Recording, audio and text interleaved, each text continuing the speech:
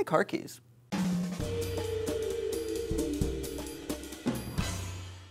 Hey sleepyheads, Jules here for D News. Now, we've all been there. You stay up until 5 a.m. studying because you forgot you have a final worth 60% of your grade the next morning.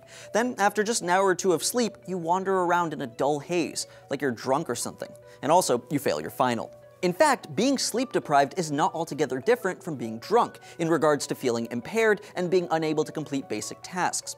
One study from 2000, done by researchers from Australia and New Zealand, took a group of volunteers and kept them from sleeping for up to 28 hours.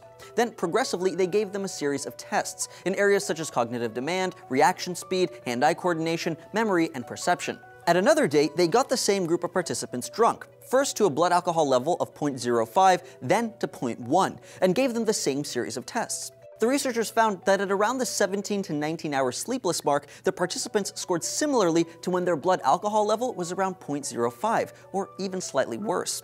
Some participants even showed impairment equivalent to 0.1, past the legal drinking limit for driving in the United States, which is 0.08.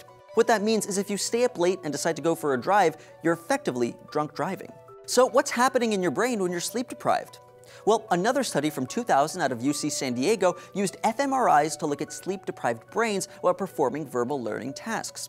They found that the prefrontal cortex, which is involved in personality, planning, decision-making, and social behavior, was working overtime, lighting up much more than it would in the brain of a person who'd had a restful night of sleep. While that may seem counterintuitive, this higher activity is actually a bad thing, since it shows that the brain has to work harder to perform the same tasks. Then they looked at the temporal lobe, which controls your hearing, speech, and vision, as well as long-term memory. In sleep-deprived subjects, this part of the brain was relatively quiet, when otherwise it would have been lighting up in restful subjects. If you've noticed, sleepy people tend to slur their speech, not unlike drunk people, and for both, that process is related to the temporal lobe. Meanwhile, to make up for this lack of activity, the parietal lobe steps in, and while it also deals with sensory input, it doesn't do as good of a job at the specific tasks the temporal lobe deals with, which is why you're still able to do those tasks, just really, really poorly. Clearly, your brain works differently when you're sleepy.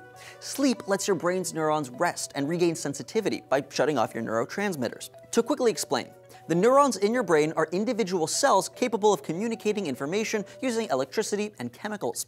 Some of those chemicals are called neurotransmitters, including serotonin, dopamine, and histamine. After being bombarded with chemicals all day, your neurons lose sensitivity, which has been proposed as the reason your brain seems to be working more slowly the more tired you are. Basically, staying up past your bedtime is pretty bad for your cognitive function, and so is drinking. That's pretty scary because according to Harvard Medical School, roughly 250,000 drivers fall asleep at the wheel every single day. So remember, if you're going to be staying up late, get yourself a designated driver.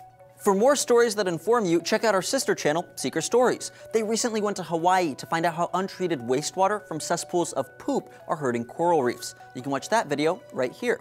And over here on Seeker VR, you can visit Standing Rock, where water protectors are standing strong after their victory against the Dakota Access Pipeline. Watch this video to see the harsh realities that they're facing. Thanks for watching D News.